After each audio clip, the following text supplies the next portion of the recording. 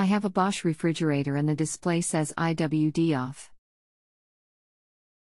I have no water or ice maker functrion, nor does the light on the outside ice maker work, but I do have temperature indicators and control.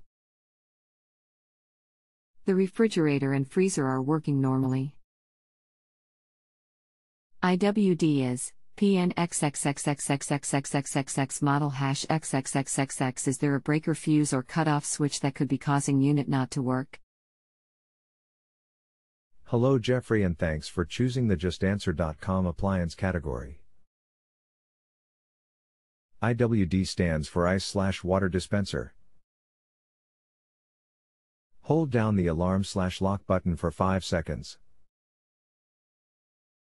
Or else click the page below to use the options button. Click here, press the options button until the arrow points to XXXXX. Press the button to turn the IWD back on. Romer 200941165.0628465509. Held down the alarm/lock button for 5 seconds. It beeped, nothing happened. Looked at PDF file. I couldn't identify an options button for using that method. Press and hold super and freezer buttons at the same time for 5 seconds. Dash or else name all the buttons for me.